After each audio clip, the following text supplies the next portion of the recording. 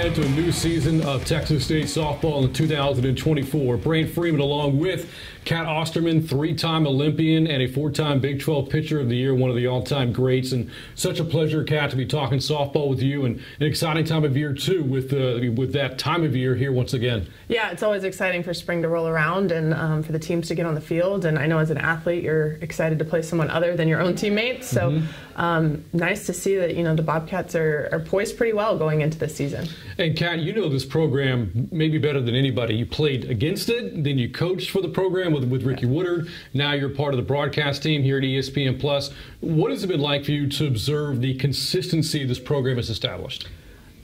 It's pretty remarkable. I think it's hard to be as consistent as Coach Woodard's teams have been. And a lot of people will look and, you take comparisons to maybe some bigger schools and not necessarily see how consistent they've been, but just, they were making regionals or being one game away from it when I was playing, and then obviously being here, watching how she works and the standards she sets. And I think that's really what her consistency is a testament to the standards she sets, and that she never wavers from that. So when athletes come in, if you don't live up to the standard, it's going to be hard to make it, but at the same time, those that make it, they perform really well, and her teams really have been able to come together as of late, and that consistency is shown over time with all of the postseason appearances. I remember in 2022, the team had a really, really good year, some marquee wins, but you fast forward to the end of the season, their name wasn't called for the NCAA tournament. Last year, the Sun Belt got one at-large bid. It was Texas State's. How big do you think that was for this program moving forward? It was really big because, 2022 was a big disappointment for them. And I think sometimes when you talk to Coach Woodard, she feels like almost those years could have been reversed. They could have gotten in 22 and not in 23. But there's always something different that's in play when the committee selects. But for this group to have made regionals last year with 21 athletes returning, it makes them hungry to be able to continue to push for not just a regional appearance, but can they get to the regional final and have a chance at getting out into a super for the first time ever? When you have as much experience as Coach Woodard has on her roster right now, that has to be a viable goal for them. And so it's a stepping stone, but it was really big for them to make the regional last year and have a good appearance at that regional. You've been around the game, again, your entire life. Have you ever seen this before, where the entire roster is back from the year prior? I have not. Usually you have one, maybe two athletes that, graduate or just decide it's time for them to move on. But to have an entire roster back, I have never seen. Yeah, so really unique for this Bobcat team this season. A lot to come in our preview show. Coming up later, Kat's going to visit with head coach Ricci Woodard. Up next, though, we talk with a couple of the student athletes, Sara Vanderford and Jessica Mullins. Our season preview special continues right after this.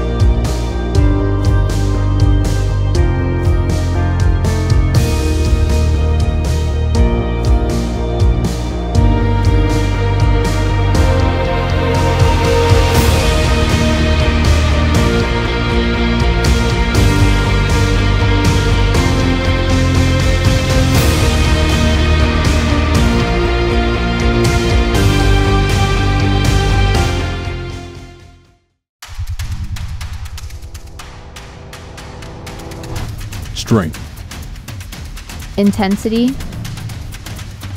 honor, heart. These are the qualities that make a champion in the gym, in the game of life, and as Hays County employees. Are you ready to suit up and take the field? Start your career with Hays County today. Become a champion. Hays County, Texas. Join the winning team. The top hitter from last year's team, a second team All Sun Belt Conference and a former Sun Belt Conference Freshman of the Year as well. Sara Vanderford, so many accolades throughout her career, and she joins us now in the season preview special. Welcome back, Brant Freeman with Vandy, Sara Vanderford, and again, all conference honors for you a year ago. Sara, what did you take away from the 2023 season? I think most importantly, we have a chance to be really good. Not losing anybody and letting everybody come back and, having the same pretty much core group that we've had, I think is only going to help us. And so I'm really excited about seeing where this year goes and what we kind of learned as a group from last year. Kind of, going back to last season a little bit more as well, for the team to go to the NCAA tournament as well, how big was that after missing out the year prior? Yeah, I think if I had to pick a year to go, it would have been, obviously the two that I went, but last year was so important because the class who's leaving would be the last class to go. Mm-hmm. So I think anytime you can get the younger kids to have experience and let them be a part of that process and kind of see what it's like, because regionals is a different feel, postseason is a different feel as a whole. So I think letting them get that experience is not only going to help us for this year, but also will help the Carmen Basses, the Kazaratis, whenever they're trying to lead this group to the same things that we were. So, I go back to your freshman season, and that team was loaded. Tara Ullman, Haley McKay, part of that team, Kat Krennick as well. I mean, the list goes on and on about the vets that were on that team, and you were kind of the young person on that team. But now you're a vet. So how does it feel now for your career to kind of come full circle? I think that's exactly what it is, I think I was set up with a great group of people, and I don't think I will ever be able to thank them enough for what they did for me and what they did for this program. So I think after that, I can only hope that I've done the same for them, because again, the standard is the standard, and I just hope leaving here that it's still the same and that they would be proud of what I've done. So, you say proud of what you've done, and we look at your numbers, throughout your career, and I mean, you're top three in almost every major category: home runs, RBI, batting average. The program's all-time leader in doubles hit. Is it kind of surreal for you to have had the success that you have had as you kind of look back on the numbers you put together? I think it's great. I think all the accolades are great. I think the season numbers are great. But I think more importantly, just as I've grown up, the relationships that have come out of this place and just the personal legacy, that I've left, I hope is bigger than the numbers, because the numbers are great. And obviously they've helped us win. So, I mean, don't get me wrong. It's been an honor. I've been blessed. It wasn't easy though. It takes hard work every single day, but I think more importantly, the people who have been there and gotten me out of the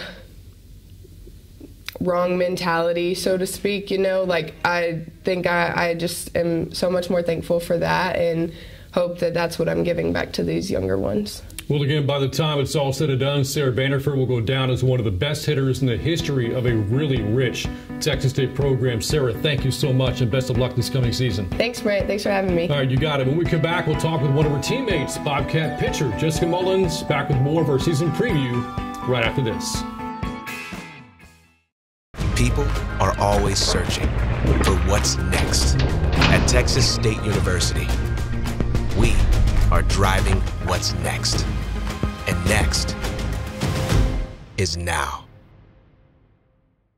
When you buy a home at Kissing Tree, the good times start as soon as you sign your contract.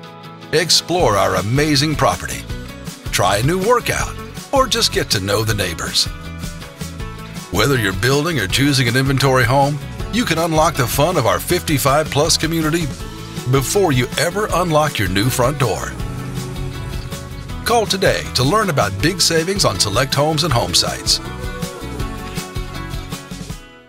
Join the mobile fan club that sends you Texas State Athletics news, scores, and highlights as they happen. Simply text TXST to 83200.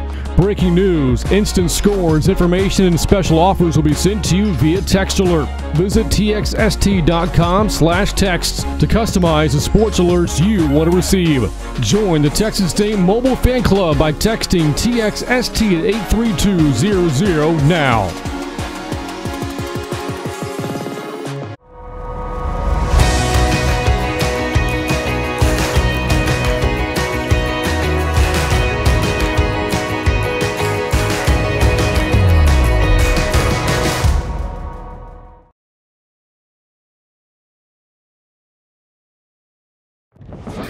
We showed you the accolades for Sara Vanderford. Now we'll look at the awards for Jessica Mullins, who was named first team All-Sunbelt Conference a year ago. 2 seasons ago, the Sunbelt Conference Pitcher of the Year. Welcome back to our season preview special, along with Jessica Mullins. I'm Brant Freeman, and Jessica, again, we look at this past season in particular, at first team All-Conference in what is a loaded Sunbelt in terms of pitching. What did you take away from last year? I felt like overall as a team, we competed very well, but we were also pretty immature, even though we had a very young team, and I feel like we just had some building to do. But overall, I feel like our team this year is going to be far better caliber, and we're going to be able to keep going on. In 2022, you had a really good season and a good run as well in the Sunbelt tournament, all the way to the finals.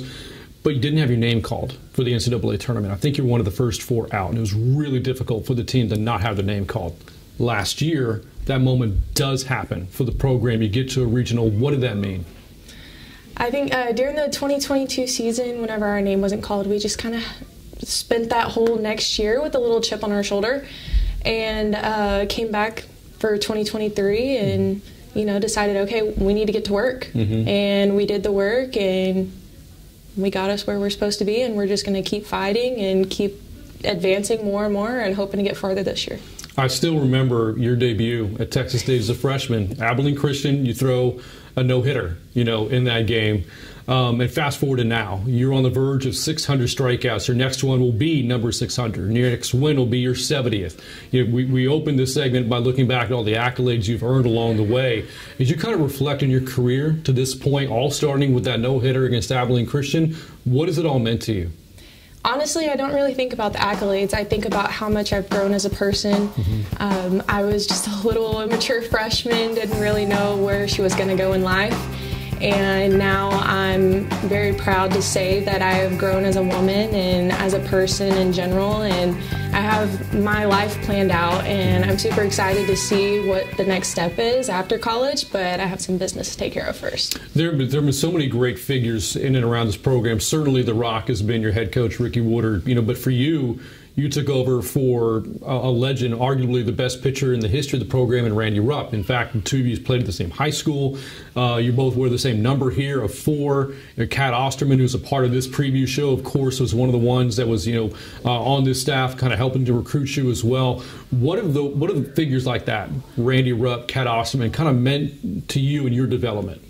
I honestly have looked up to them for so long, and I kind of just said to myself, I want to become them. I want to be a legacy like them. They have all just been great role models to the younger kiddos out there, and just people who want to be in our spot right now. And I just wanted to become that because I knew that I had the capability to, and so yeah, I just did the work and I got here. So you're running it back this year. Everybody from a year ago is back this season, which is unprecedented, by the way. I can't recall a team from any sport having done that. So what are the goals for a team that has so much experience back this year? I think our main goal is to maintain focus every single game and just make sure we get farther than where we did last year. I think we're all just really hungry to be able to get more. So that's our main thing, is just to stay locked in every single day, practice or game. Well, in a program that has had so many great pitchers over the years, we're visiting with another one, Jessica Mullins, getting ready for her 5th and final season here at Texas State. Mully, thanks so much and best of luck this coming year. Thank you so much, Brant. All right, that again, Jessica Mullins. When we come back, we're going to visit with one of her mentors, Kat Osterman. She visits with head coach Ricci Woodard. Back with more of our preview special right after this. Ladies and gentlemen, the power of a word. The anticipation, the adrenaline, the hair on the back of their necks rising. The crowd, the score rising. Greatness rising, the sun rising. Sometimes a word is best left all by itself. The Sunbelt Conference, 14 universities, 10 states, rising. We know that education drives us forward. For over 80 years, UFCU has ensured that the higher education community has a financial partner you can trust, on campus and beyond. UFCU, empowering education. Come on and let me embrace a brand new day. Open up a little happiness today.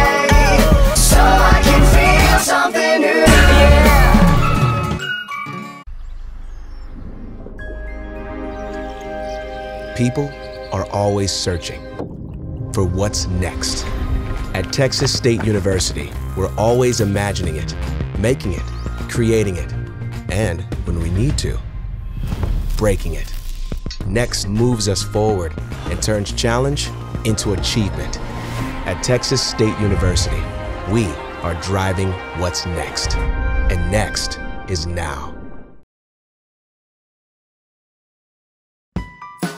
Welcome back to our season preview. I am Kat Osterman, and I am joined with head coach Ricci Woodard. Now, Coach Woodard, last year, obviously a successful end, getting to regionals, being a couple plays away from being in the finals of that. Having had plenty of time to reflect on it, talk to us a little bit about your thoughts of last season. Yeah, I think the good part about last season was that it made us a little hungrier. I think we finally got a taste of what could be. So now it's a question of, can we actually make that happen? Talking about, we missed regionals in 2022, but you were there in 21. Talk about with the staff changes and just how you've been recruiting, the direction your program's headed right now. Yeah, I feel like this is as good of a team as I've ever put on the field. And I know I've said that a few times along the way, but when you return all 21 players from a team from last year and all your starters, I think it really is going to be a difference maker year for us. They've been fun to be around. They know the game. They know what's going on now. I don't have this voice because I'm screaming and yelling at them. And so it's been a fun group to be around, and I think it's proven that the staff that I put together has worked, along with the players that we've been able to retain here. You mentioned you return all 21 players. Obviously, you had a freshman class that came in. So can you talk to us, one, about who you think in the returners is going to carry your team, and what freshmen do you think are going to come in and make an impact? Yeah, I could give you a whole list of returners that have a chance to make an impact. Carmen Bass has hit over 600 just in the spring scrimmages that we've been doing. Sara Vanderford's obviously hitting well. Piper Randolph's hitting well. Anna Jones is hitting well. I could give you a whole list of kids that we hope are going to have stellar seasons. Then on the pitching side of it, obviously, returning Jessica Mullins, Tori McCann,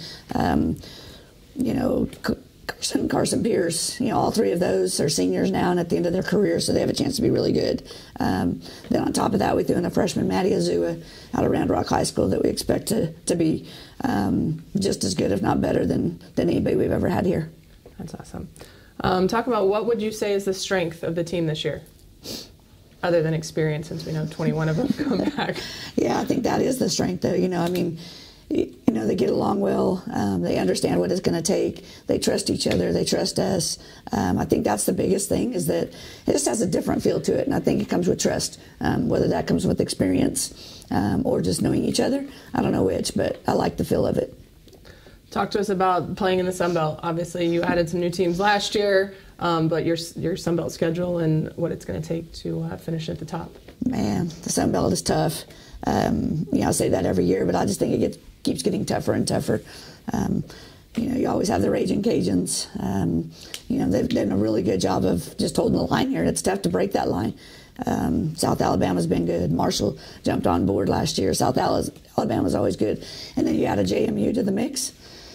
Yeah, we finished fourth last year, and it was a dogfight to get to fourth. That just tells you how good the conference is, in my opinion, now, when we can finish fourth and get a regional at-large bid. Can you talk about that? You guys finishing fourth, obviously there were a lot more at-large bids for the Sun Belt last year. Can you talk about that and just how the conference has grown to be more multi-bid league than just one or two? Yeah, I think, you go back a couple years ago and we got 4 teams in. Last year we did only up with the two of us, but I think there could have been 4 of us real easily. So I think that's one of the things we talk a lot about at our head coaches meetings, is how do we keep growing our conference and getting 4 teams, 5 teams, 6 teams in, because I think that's where we're headed. The question is, how do we do that and be fair to everybody in the conference at the same time? Coach, we appreciate you joining us. Thanks for giving us a little preview on what to expect, and we wish you the best of luck. Thank you.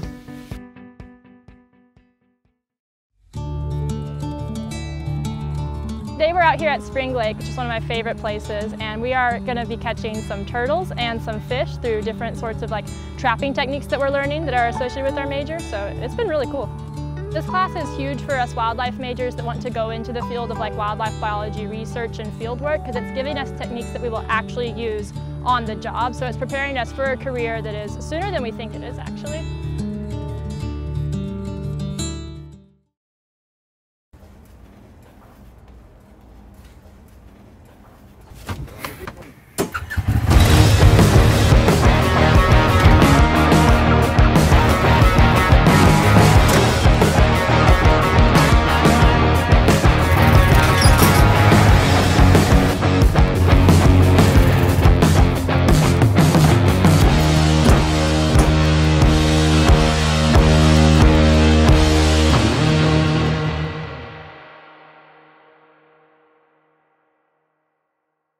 Our passion and our pursuit of ranching was from inherent love of land and an appreciation for Mother Nature, and for us to help spread more thought-minded land management by demonstrating the powerful effects of regenerative agriculture. Our time at Texas State was probably the first time in our lives that we really explored nature. That was the first time where I was not only able to find out who I was, but shape who I wanted to become.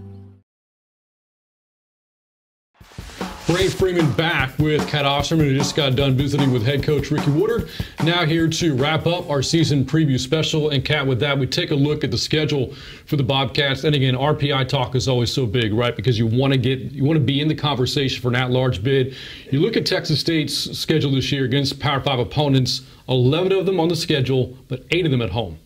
And that's huge. Coach Woodard always makes a very strong schedule, and anytime she can bring Power 5 teams into San Marcos, she tries to. One, the home crowd here at Bobcat Stadium is just so electric, and the players feed off of it. But two, just being able to showcase what this campus and what her program is to Power 5 programs. A lot of them respect her, so easily make the trip here to San Marcos. But those 8 games at home are going to be huge, and if the Bobcats can win a significant amount of those, they're going to be setting themselves up really well going into conference play. And some of those home opponents include Texas, Texas A&M, Baylor of the Big Ten. Penn State comes in here for a 3-game series as well.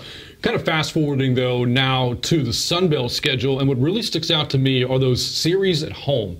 Louisiana, Troy, and Marshall, 3 really good programs, especially the Raging Cajuns. To get them here in San Marcos, that's huge. Yeah, again, the home crowd is going to be an advantage for Texas State. You know, we know Louisiana travels well, so they're going to bring in their crew, but anytime you can be here at home taking them on, you want to be. And the same goes for Troy. I think they probably are underrated as far as how they play at home a lot of times, or I should say underappreciated, because it is really hard to go into Troy and take a series. And so to have them here, and a lot of times that Troy series has been the series that kind of tips Texas State one way or the other. And so for them to have them at home and hopefully take the series here in San Marcos will be a telltale sign for them. Well, Kat, always a pleasure talking softball with you. Looking forward to the start of a new year. I can't wait. All right, that again, Kat Osterman, and that's going to wrap up our preview of the 2024 season for Texas State softball. Looking forward to coverage with Kat throughout the year and others on ESPN+. For Kat, I'm Brant Freeman. Enjoy the upcoming season, and remember, as always, to eat 'em up.